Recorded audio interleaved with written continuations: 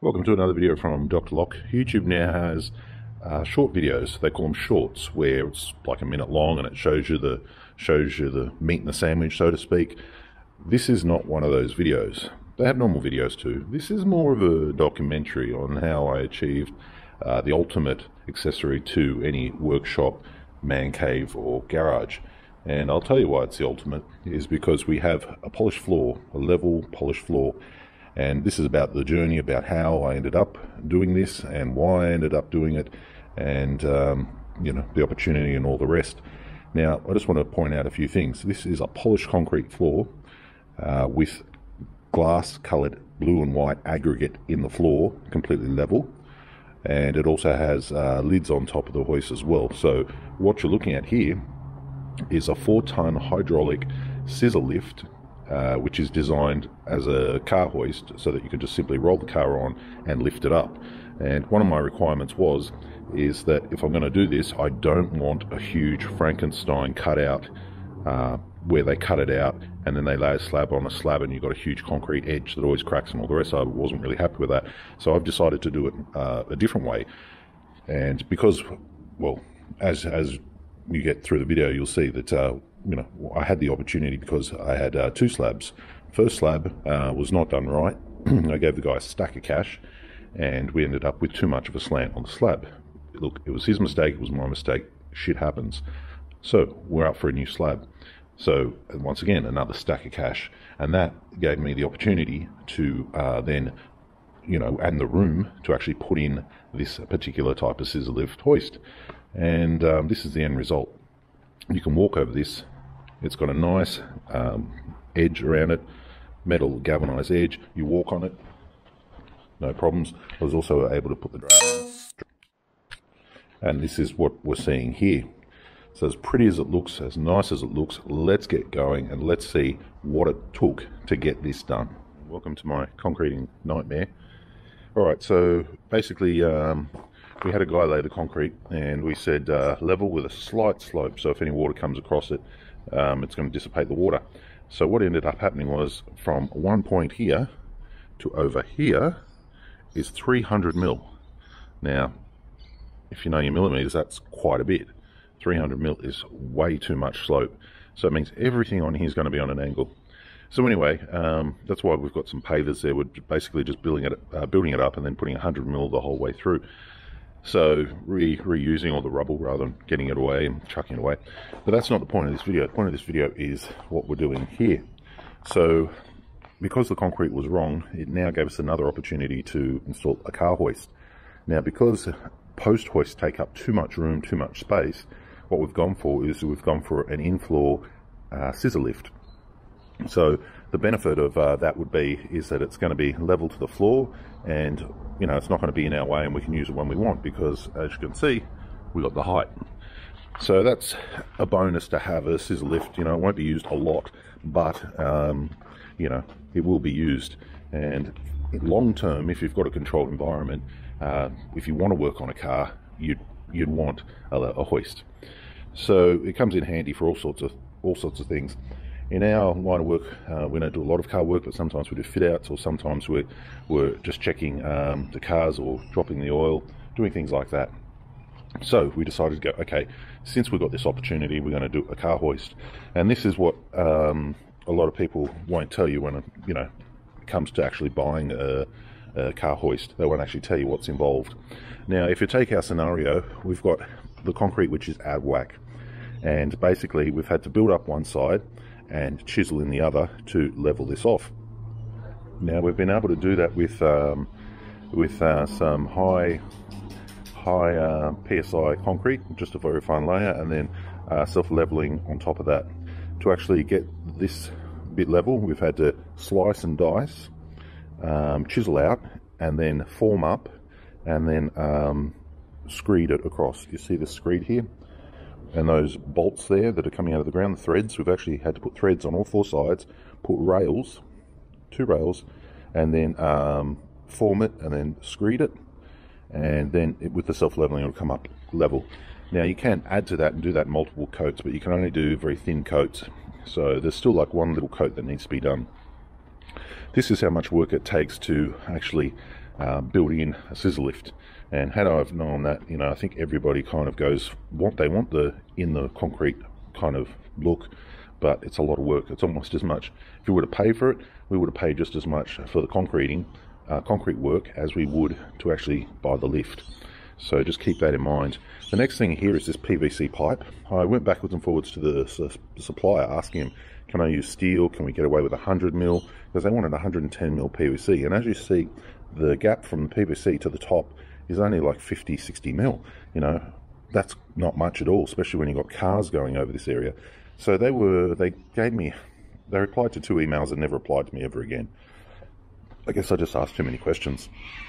But I won't be linking them down in the description because they've kind of ghosted me pretty hard. And I will be buying a lift off them, but I'm not going to link to them because you can buy lifts anywhere. Okay, so for the lifts, you've got options 3 ton, 3.5 ton, 4 ton. We're going with a 4 ton. It's always better to have more and not need it than have less and it collapse on you and kill you. So we're going for the heaviest possible one that we could. Now this is 110, so one lift will sit here, the pipe will come through here, the hydraulics and air lines will come through here, and then it'll come through here and go up to there, and then we're going to make a special box for it. We're not going to use the custom box. Okay, so another couple of factors here. So I've made up this formwork here, and when the concrete goes down, then we're going to remove these pieces of wood, and then everything should be in place. One of the things they wanted, and this is where the concreting becomes crazy, is they wanted a drain. And I understand if you've got a $8,000, $9,000 hoist, you don't want any water in there rusting up the hydraulics or anything. So they, on the plans, they wanted a drain. Here's the plans here, if you can see them. So they wanted a 6-inch or 110 mil PVC drain at the back on each of them. Unfortunately, we couldn't do that with our concreting, so what we came up with is a channel drain. So that's about a 40 mil gouge, and then it goes down to a pipe and it goes straight out. Now that's good enough. I mean, no water's going to get down there. The next thing I've still yet to do is put on some right angle around this. So I'm actually going to put boards on top of this. So it'll be 10 mil of plywood and then 10 mil of rubber. The hoist is 130, so that gives me 20 mil to play with. So 10 mil board, 10 mil rubber, put it in a nice frame around the top. So when you lift the lift up, the board comes up, and then you can take the boards off, use the hoist, and when you finish, you put the boards back on top. So it'll be a perfectly level floor that you can walk on that's not going to get in the way. So all of this extra work takes a lot of extra time, and this is what they kind of, you know, the concreting work would cost me as much as the hoist. So this is the stage I'm at. I just want to do a quick video on it because a lot of people, when considering digging it in or putting it on the surface mount is going to be 10 times, 20 times quicker, and it's going to cost you a lot less. I had a mechanic who was actually going to buy the same type of hoist and do the exact same thing. He's already on concrete, and I think when he finds out how much work's involved, he's going to actually just surface mount it. Because when they surface mount, it's only 130. They put a ramp at the front, ramp at the back. They put a little bit of metal over this bit, a little bit of metal over this bit, and they're done in a day. They don't have to worry about drains either. This particular manufacturer didn't have a pre-made box for the hoist. If they did, I could have just carved that in, put that in, and everything would have been 100% square. Instead, they give you plans, and you've got to get everything right to the millimetre, which was very frustrating. But they're the only ones that had the 4-ton lift, so I had to go with them. Right, so here's my drains. I'm going to be putting some U-shaped stuff over the top and then cementing over the top. But basically, this drain has flow, and it goes all the way. It goes from here, picks up that one, goes down here, and then I've shot it out into the garden over there. In theory, this will only be water. It won't be any real pollutants in this at all, so it's no big deal. One extra thing I'm going to be doing is introducing a drain at the front here, because if you can imagine, you'd reverse the car in this way, and if you're doing an oil change right about where my seat is, you're going to need a drain because there's always a spill. You can either get a rag and clean it up all the time, or the easier way might be just to put in a drain so that you can just hit it with degrees, a bit of water, and just mop it away. So that is one benefit of having doing the concrete way. You can actually add a few extra things. For me, the distance from here to here is already on such a gradient that I've only really got to carve it in here and just pipe it along, and the water will have enough slant to go away. So it's a bad situation. The concrete's terrible. but we're working with it to get it where we want. And I'll show you the after photo of this, but even just the pipe, you see how much had to be gouged in there, and look at this. See how much had to be gouged in there? I mean, this is a thick slab. This is 270 mil thick. So I know that when we're taking out 20-30 mil here, we've still got plenty. The depth on a lift like this, the requirement is 150 mil deep at 32 MPa. And I know we've got another 220 under there. And by lifting up a little bit, undesirable. But just by bringing that concrete up about there, undesirable. But that's only like about 30 mil. And it's got high strength concrete with a layer of the self-leveling. And I've seen that done on other lifts, and I spoke to the manufacturer, and you know, that's okay. So today, finish off pipe, and then put some cement over the top, glue in the covers, clean up this, and then we'll put a little bit of cement on here, a little bit of cement on here, so when the concrete has come in, they're not going to start disturbing stuff. You can see this white edge I've put along here too. That's to stop any concrete or basically liquid getting in there when they pour, because I don't really want that to create a new, you know, like start filling up in there. I have to level up this drain. That's been gouged at a slight gradient, but I've still got to put in some epoxy or some self-leveler to make sure that that's a nice flow out and it marries up to the drain. Alright, so that's the reasons why you would probably just surface mount your hoist. And if you surface mount your hoist, you don't have all this trouble. Next thing about it is too, if you were to do this and you're not sure how thick your slab is, it would have been easier to actually cut out the whole section, dig it out with a shovel, and then put a 200, it requires 150 slab underneath the hoist at 32 MPa, but I would have gone 200 at 32 MPa, you know, with probably double Rio, and it would have been easier just to cut the whole thing out and sink it in. But, you know, when I was thinking about it, I was thinking, well, I've only got to take out 30 mil here, and we can add 30 mil here, and that brings us up to our level, which the whole floor is going to be. So for me, that was the easier way. But if you're thinking about doing it, I think you're going to find it's easier to cut the whole thing out with a road saw, get in a forklift, lift it out in big chunks, and chuck it in the rubbish. That might be your easier way, but definitely a lot of work compared to surface mounting. And I think that's why the salespeople aren't talking to me. They're like, oh yeah, let's see if you get that done. So that's the stage we're at. Okay, so just looking over what we did yesterday. So I've put up some pavers and some rubble, and I've poured some cement over the drain here. Reason being is because all the concreters I've ever seen or worked with, they're big boys, and basically if they get to site, they're not going to be careful on anything. They just walk over everything.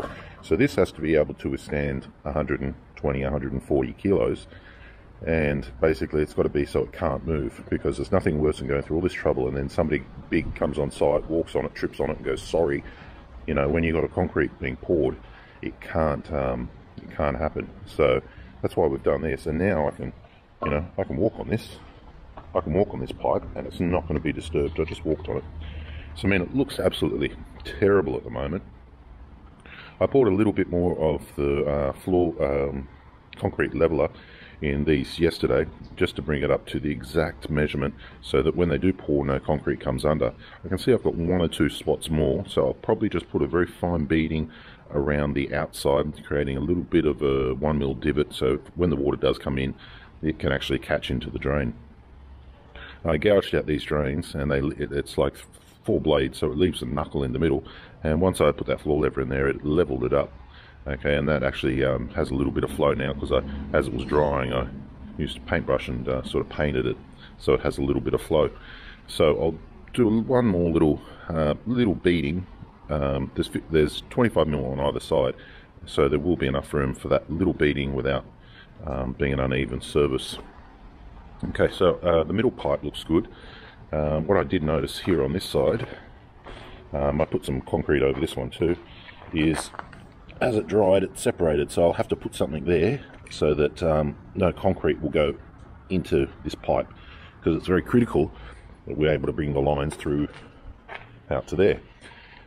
I did send another email to the people we're buying the lift off, and they have replied. So they said 110 PVC, we've used 100 here. You know, on the instructions on the other lifts that the manufacturer sells, it said 100. 110 is PVC, which is not readily available. We can get it, but it costs more money. It's a headache to get. And if we can use 100, I'm pretty sure 100 is going to be sufficient. He says that you can use 100, but it just makes it more difficult to pull the lines through. Considering you're not pulling it through every day, I think we'll be right. We'll just have to lubricate the lines and get them through. I mean, it's not that big a longer run. Next thing I did yesterday was I put this drain in. Now, when I'm looking at this, the car's going to be here. The wheels, most likely, are going to be right on this spot right here. So that places the sump about there. So I'm going to have to move my drain from there to there. Because that's the closest point to being under the sump. Because, you know, I don't know about you, but every time I've changed oil, I've never once not dropped a drop. You know, you're always going to drop a drop. So I'm going to, cut that in. Doesn't matter how much jackhammering I do here, because this all removes height. Because the more concrete here, the better, because cars are going to be going over it. And because concrete's already here, it's just a whole heap of jackhammering.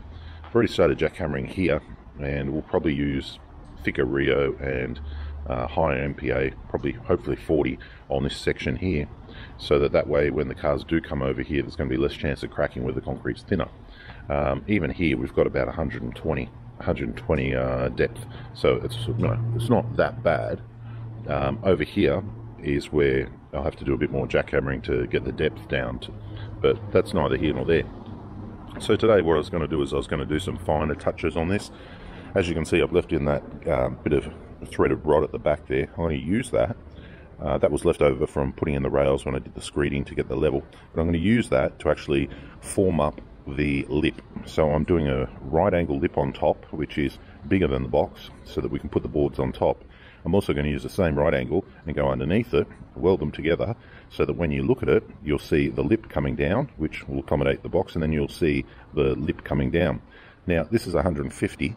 The lift is 130 mil, so that gives me 20 mil to play with. So what that means is that my lip will be flush to the top, but coming down 20 mil, and then underneath that it'll be another lip coming down the other bit. So when you look at it, it's just basically you'll see a lip and a piece of metal coming all the way around.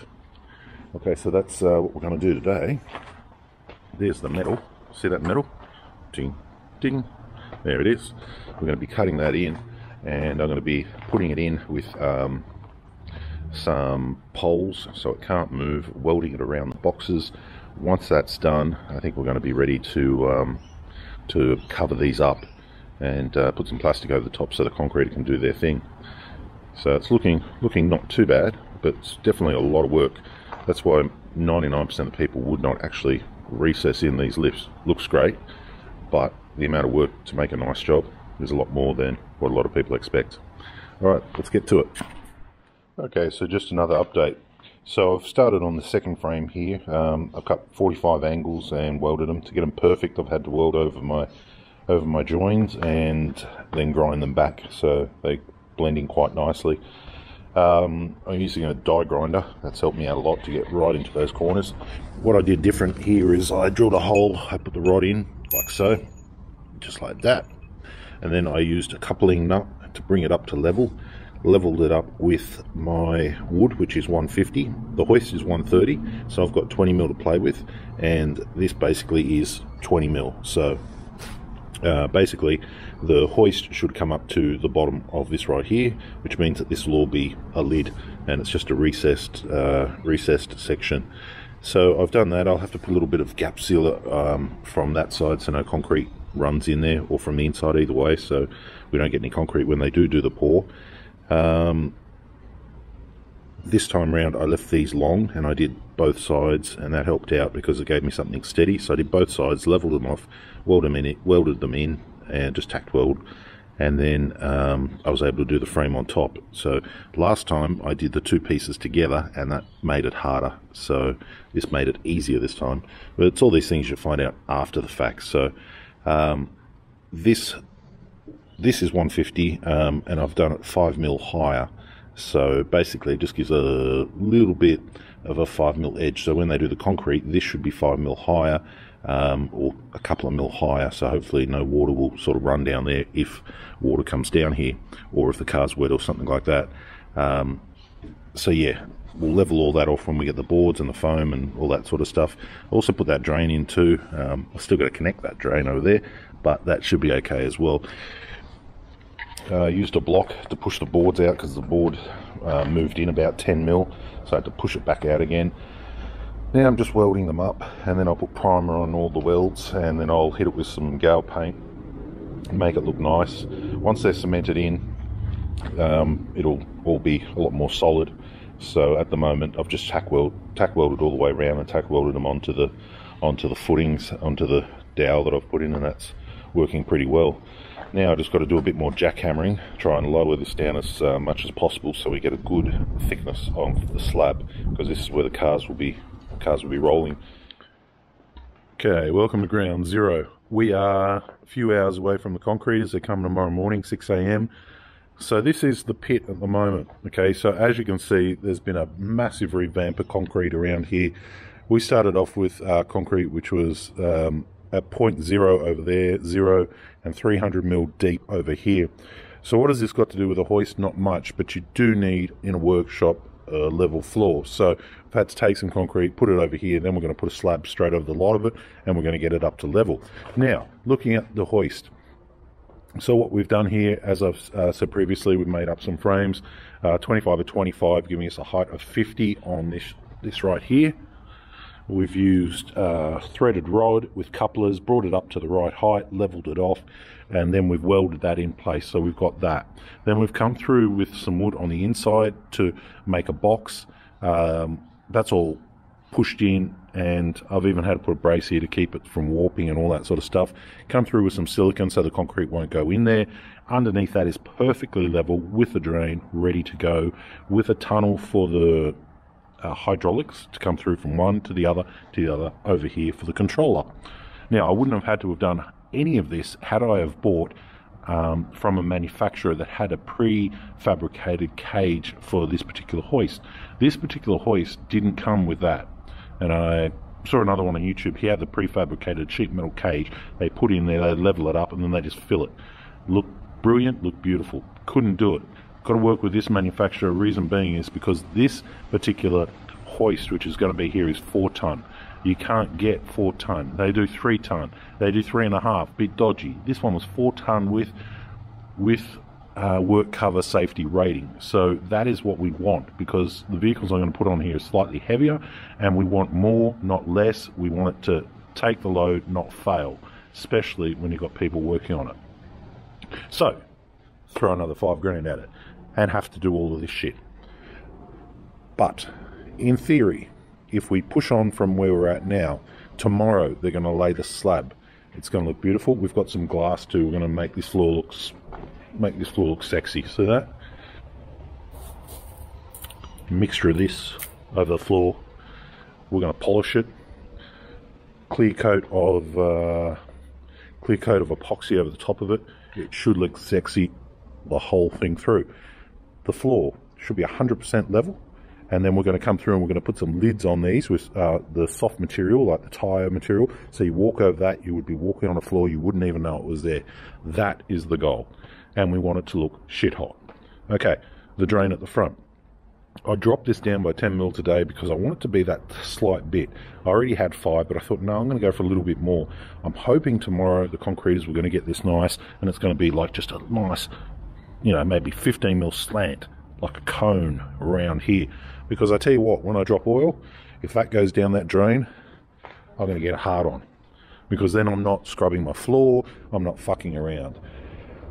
But at the moment, turning a bad situation hopefully into a good situation. A lot of work has gone into this. We've got this drain up the front here because we were getting a little bit of water overflow from that. It was hitting the door and coming on the workshop floor. If we have polished floors, that's not going to work. The water has to stop there. We have a 250 mil drain going across in front of the door. We put another drain, a shallow drain, behind the door. Welded up custom frame, so it's a slightly bigger material than this, galvanized, welded in, same method, brought it up, gouged it out, got the drain going. Now it is a shallow drain, and it is the pipe. You can see the pipe. It's got enough drop. It's going to work. It does work. We've got some grates for it over there. If you can see over there, those grates. works out all nicely. Look, it was undesirable to have to do a lot of work to get it in. It's better than having water on a workshop floor which is polished. Most workshop floors, if they're polished or they're epoxy, you put water on top, you got a slipping hazard. So get the water off the floor. We want the water off the floor. Okay, so the Rio's in, extra Rio around the side, extra Rio around the front, doubled up, pumps in.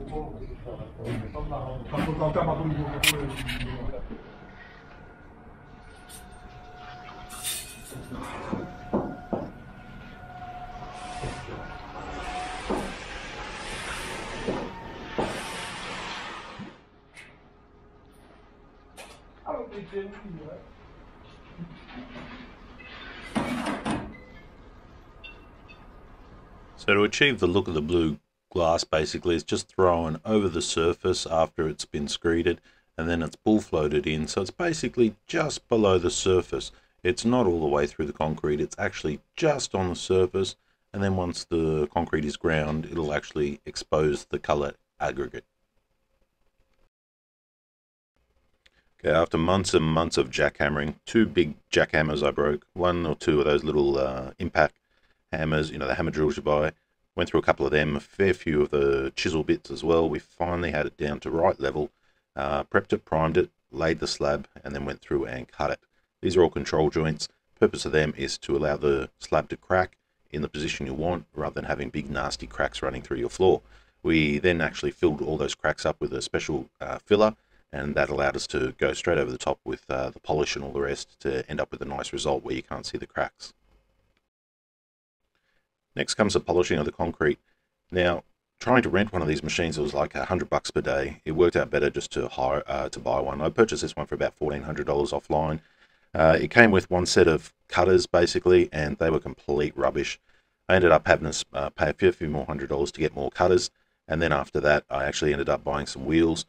Originally we were going for a mechanically polished concrete, but after doing the research I found out that it was better to go for a cut and seal, which means you basically grind it down and you have to then you know, shape it, put in all the little ramps and things that you want everywhere, and then go over the top with a couple of different coats of polyurethane, which is meant to be the best one to clean up, especially when you have oil and things on your floor. Still gives you a shine, still does all the right things, but basically I had to drag this machine around for about 2 weeks, going left and right, left and right, left and right over the whole thing, and then another 2 weeks of sealing it and filling in the gaps and all the rest to get the final result of the polished floor.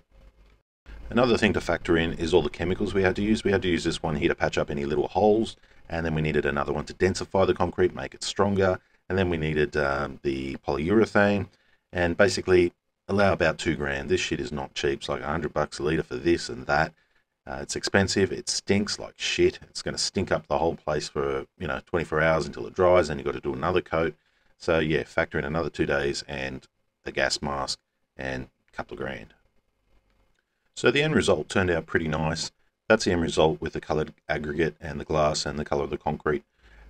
Doing it again, I might have done it a little bit different, but all in all, it is a nice textured look that complements, the whole shed and all the rest. When you look down now, at least when you're looking at the polished floor, you're not just looking at some standard rocks and things. You've got a little bit of colour, a little bit of flair. So that's definitely going to make the whole area look a lot better, feel a lot cleaner, and also complement the hoist that's going in there.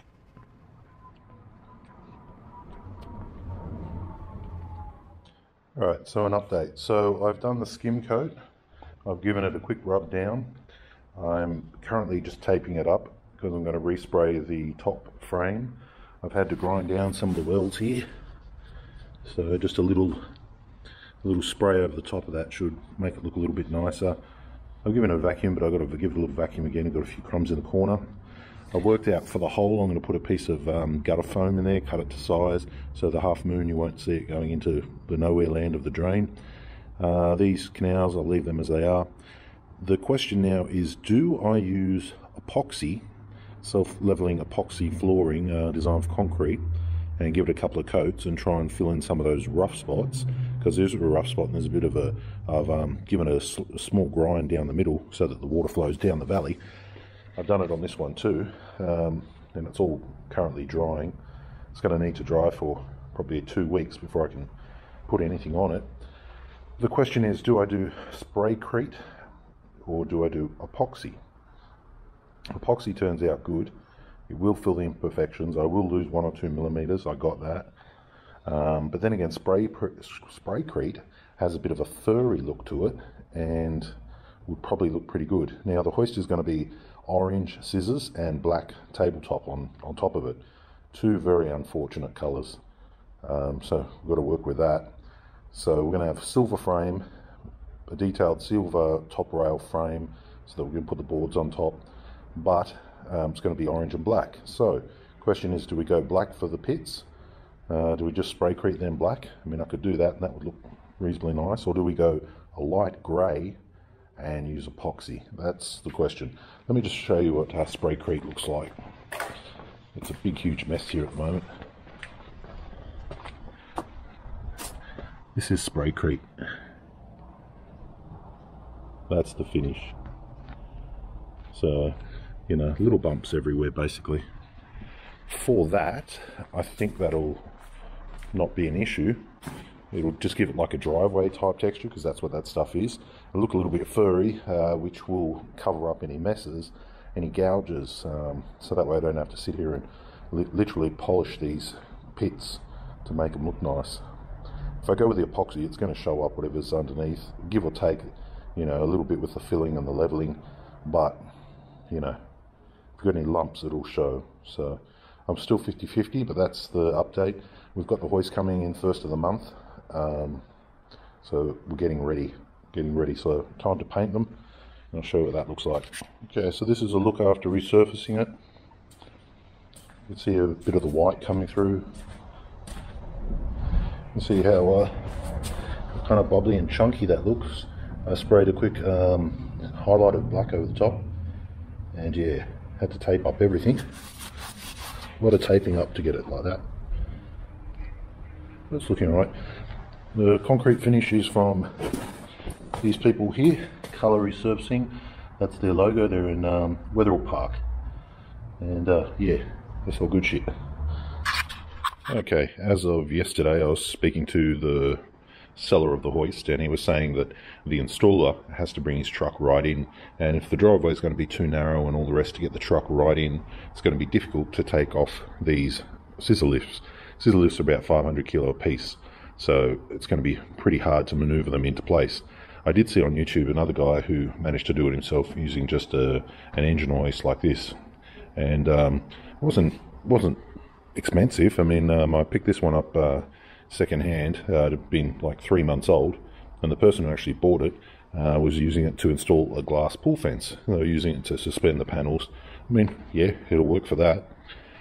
He paid about $300 for it, maybe a little less.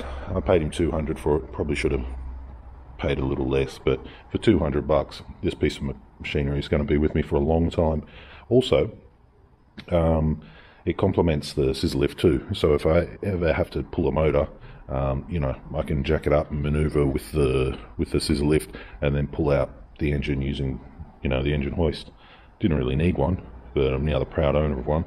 But for $200, it's like, you know, they come in handy. I had one 20 years ago. It hung around for a long time, pulled a couple of motors with it, and then ended up, you know, just sitting there. But if I keep this one nice, it'll probably last another 20 years. They're adjustable. You can pick them up at any super cheap. 2 ton, 1 ton, 1.5 ton, 500 kilos. It's got the 8 ton hydraulic ram on it. The paint's still pretty good. One thing I didn't like about it was, and I was shocked, we've got plastic coasters on this. So it's plastic. What the F? What the F? But that's alright. If they go bad, I'll be looking at their footprint. They're getting the footprint here, and I'll be changing them out. Also, another thing I was a bit shocked at, they've got no caps on them. Should have caps. Caps, you know, 1, 2, 3, 4, 5, 6 caps. Would have made it look just a little bit better. And also the other thing I didn't get was the bolt for the chain. I got everything except for that. So I was 1 bolt short of a picnic. But doesn't matter. And now I've got an engine hoist. Okay, so this is after the cleanup, after I've sprayed them. I've still got to vacuum them out now. There's a lot of crumbs in there, but they're looking pretty good. The greys turned out a little bit darker than expected. and when I was doing the black accent, I spilt a little bit down there, so I've got a bit of a black patch there now. Not really going to cause me trouble. Never going to see it again, especially when the hoist is over it. The metal frames, I gave them a respray with some gal paint just to make them look nicer, because yeah, after sanding down the welds, some of the welds on the corners, it didn't look too good. And also I wanted to make sure there was a good coating of that paint on every exposed edge, so it doesn't start off a rust mark. Still got to find the foam for the canal drain. That spray on stuff even got into the joining hole there, which makes it look nicer. There's a pile of crumbs in the corner. They're drying up pretty nice. A little bit of discoloration. I could have done a little bit better with the spray-crete, but all in all I'm happy. It's got a furry feel to it, just like we were talking about before. Okay, morning time. We did this yesterday afternoon, and the colour is all over the place. The texture's right, the colour's all over the place. When I was cleaning up, a little bit of water snuck through. You can see the whiteness come through, and a couple of dots over there. Now it's not fully cured, it needs a vacuum down, but the colour's all over the place. You know, I would have liked it lighter, would have liked it more, you know, more constant. So the only thing I can think of doing now is hitting it with a bit of water and seeing if we can whiten it up, seeing if it'll make a better effect. I've got a bottle of water, so I'm going to wet it, let it dry, see if we can wash out a bit of that pigment colour, or see if we can change it, make it look a little bit better, because I'm not terribly happy with it. Alright, see what we can do. Got me bottle of water. Okay, round 3. So the grey turned out with a little bit of white patchiness in it. I'm not really happy with that, so I'm just going to go round 3 and hit it again. This time around, instead of spraying it, I'm just going to roll it on. I've made myself some juice there. There's a litre of it, that should be enough. It's pretty much just to put a slight colour on it. Once the colour's constant, then I can seal it. But, you know, I'm never going to get the chance to paint it again. And if it looks patchy, you know, it might look a bit shit later on. So I've gone to this much work, it's best we just have round 3 and I'll paint it again, see how it goes. Okay, so after 3 coats, the pits look patchy again. So now's the question, do we go black? Or do we leave it grey and go patchy? I think I'm just going to leave it grey and go patchy. I mean, we're only really going to see the sides when the hoist is lifted. And I think it looks good enough. It looks just as good as it did before. Unfortunately, the colour just didn't really turn out right. But it doesn't really matter. I mean, the floor is multicoloured. Okay, just a quick look now. It's all clean. It's ready for the install. We've got our tube over this side, 100mm tubing. I'm going to cut that down a little bit. I've taped up the drain so nothing goes down there. I've cleaned the floor. The pits, okay, I gave them one more coat. I did, just so they look nicer. Pits are ready to go. They're looking good. Got about 1.5 metres all the way around the pits, so there's plenty of room. I've got access coming in, and also I have the engine hoist there as well, just in case that's needed. So it looks like we should be ready for the install on Monday, and I'll record it and we'll see how we go.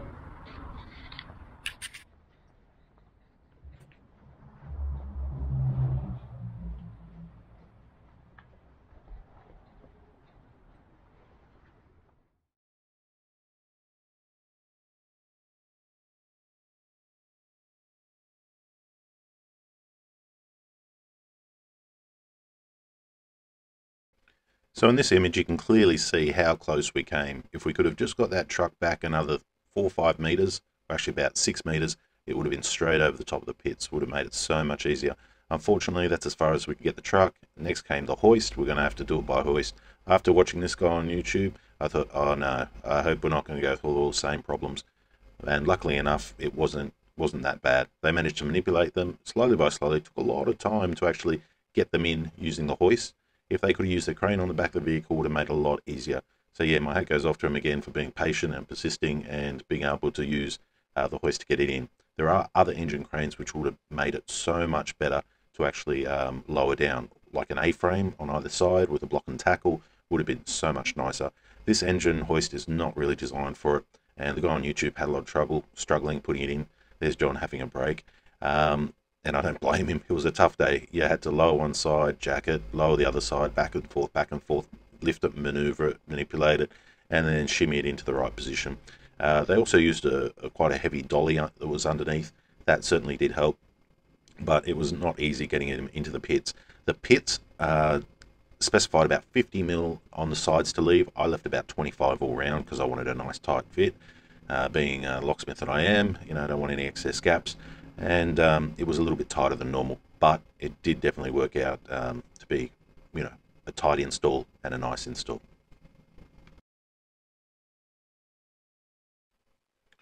Okay, so that's John doing the install with his offsider. Sorry, I forgot his name. And one of the things you can always tell when working with a good tradie is the way they work. And you can tell when you've got a good tradie, the way they treat things, the way they handle things, their patience, their persistence. And John had all of these qualities. He's an excellent tradie. I'm really glad we got him in to do it. It took a lot of extra work to get these in. There was a lot of patience needed. I always hate it when people like standing over my shoulder when I'm installing things. This job was a long job. He got here at 8 o'clock in the morning. I think he left at like 4 o'clock in the afternoon, and he was at it flat out. No breaks, just keep going until you're finished. He cleaned up everything. He was methodical in his work, and a lot of time when you're on a big job and it's taking a long time, a lot of people get tired or they get frustrated. Not John, not his offsider. They did everything right.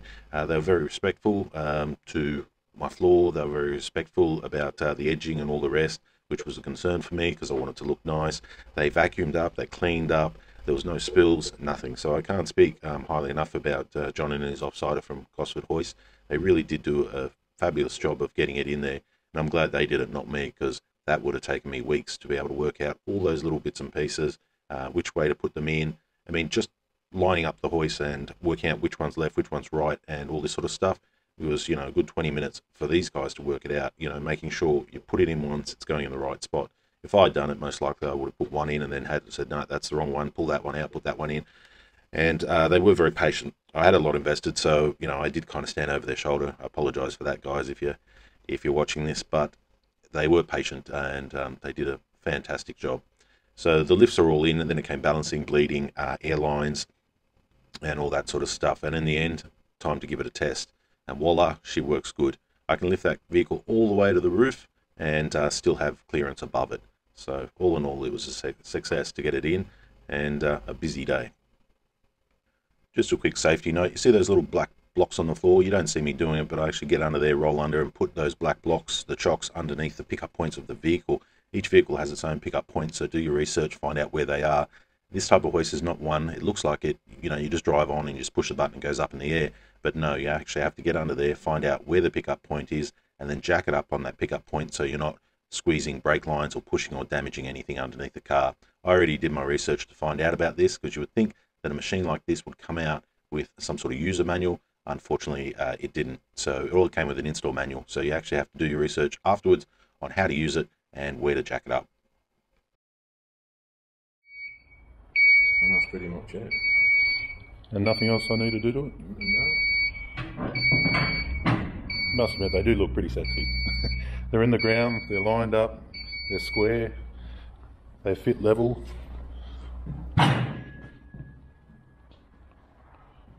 They definitely look good. It sort of comes up uneven for a while. But when that hits the bottom of the car, they'll even up. Okay. As you can see now, Yep. it's evened itself up, and it goes all the way up, all the way back down even. So they'll push up even once they take, the pickup, they'll go to the pickup. Well, with oil, we'll take the path of least resistance. Yep. So if that comes up first and hits the bottom of the car, that one will stop and that one will catch it up. Gotcha. And then they'll both go up together. Gotcha. Yeah, when I measured them when they were both up, they were both pretty much spot on. There was like 3 mil difference. Procedure in the book. Yep. If you've got a sort of, translate it from Chinese English to be able to understand it. Yeah, I did read the manual. And we've got the lead valves, they're good. Tank's full.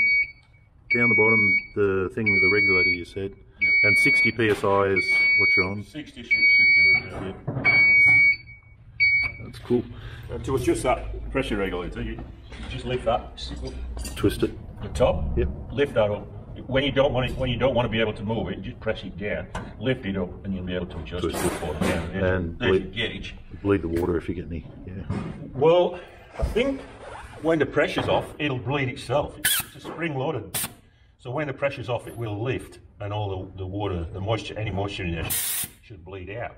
Yep. You need to put that in, Yeah. hardwire that in. Yeah. I'll run a pipe to it. That's no problems.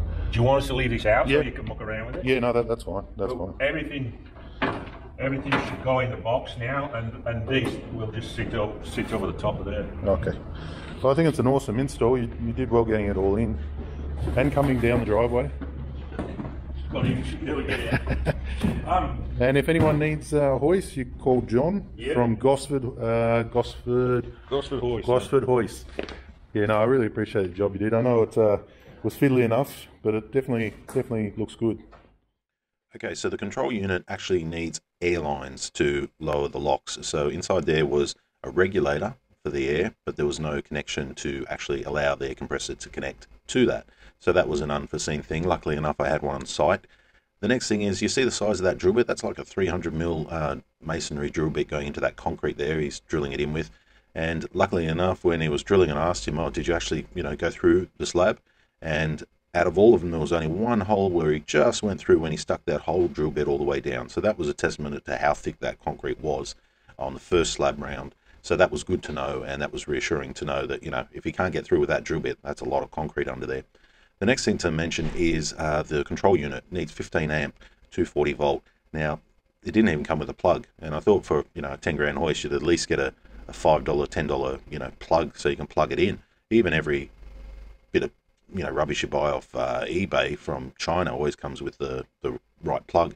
But this, no, it didn't. So luckily enough, I have one of them on site. Okay, scissor lift, car lift. First go, here we go.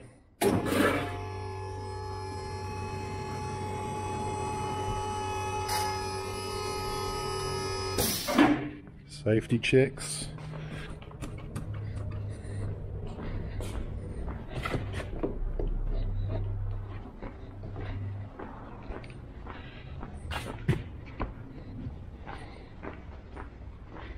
Okay, looks okay. Up we go.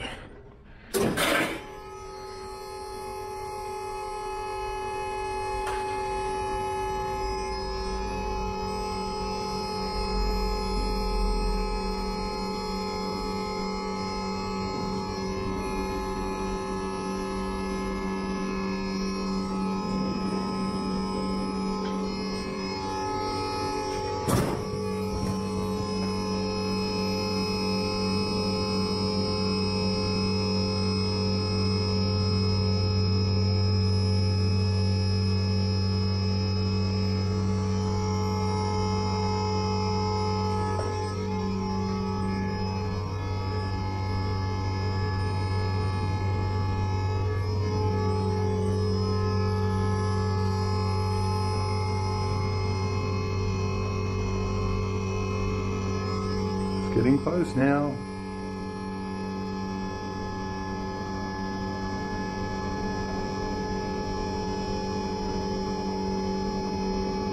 Okay, and that's it. Let's engage the locks. Okay, it's now off the hydraulics and on the locks. Very, very pretty. Okay, now let's have a look. What's the clearance?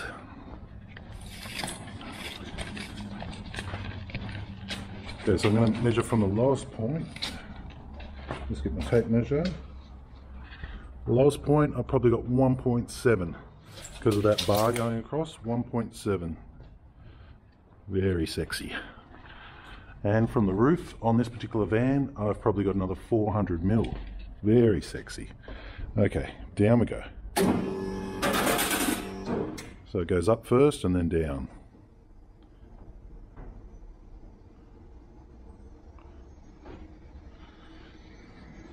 Right, we'll just stop there for a sec. So this is, I forget the model number, I think it's 60T EAE, and it is rated to 4 ton. You can see 400 kgs. Now this vehicle on its own is probably 2 ton, and when you start putting all the stuff in the back of it, you're probably going to be up to about 3 ton, 3.5 ton, 3.2. But I wanted that extra 800 kilos, and I paid the extra because it's rated at 4 ton. So it's always better to have more than less. Down we go. It goes up and then down. Another thing I just want to quickly point out is that when you've got a hole in the ground, everything falls in that hole, whether it's dirt, water, nuts and bolts, pins, you name it, it's going down in the hole. So by having covers on these, stops all that rubbish from going down, allows it to remain on the surface. You can vacuum it and sweep it. Another problem is that water will find its way down there as well. So I spent extra time actually slightly, very, very slightly, if you can see it, putting a valley in there, about a 2 mil valley. So when water comes down here, it goes into the drain. And of course we had to do that all the way around, preventing the hydraulics from getting any moisture under there, which will remain under there, being enclosed, and also keeping it dry and clean. For anybody who works on their own cars, you might know that being underneath a car with a jack up your ass or making love to a fire engine car ramp, you know, while you got your hands in the never or the black hole of space trying to fix something is undesirable. And I was pushed into a position where I had to do a lot of work, and I thought, well, since I'm doing a lot of work on this floor, I might as well just go all the way. But to start off with, I'll give you a few warnings. It is a lot of work. I could have done this a lot cheaper and a lot quicker just by bolting it onto the surface. But in my workshop, I want a hoist, but I don't want to put it in the middle of the space. It's not my primary thing to be repairing cars. I do it once a month. I don't do it every single day, 10 times a day. So I want it, but I don't want to see it.